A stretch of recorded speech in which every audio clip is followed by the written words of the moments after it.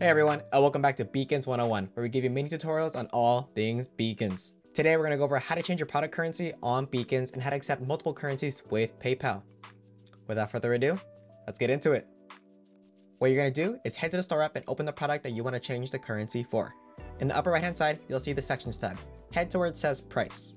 Right under the price amount, you're going to see the Currencies tab, where you can change between 20 currencies from all around the world. One thing to note, you need to manually change your product currency on all your digital products. Now, if you have PayPal enabled as a way for your customers to pay you, there is some additional steps you need to take so that you can accept foreign currencies, and I'm going to show you two ways. Go ahead and log into your PayPal business account. Go to the top where it says Finance, then click on Money. Then add currency and choose your currency that you want to add. Now, for the second method, you're going to head to the top right and hit Account Settings. Head to Payment Preferences, and where it says Block Payments, hit Update.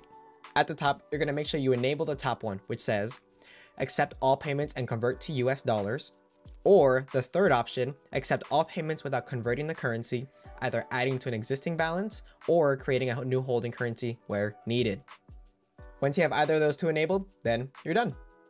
That's it. If you need additional help, check out the help center in the description below or email us at support@beacons.ai. Thanks for watching, and I'll catch you later.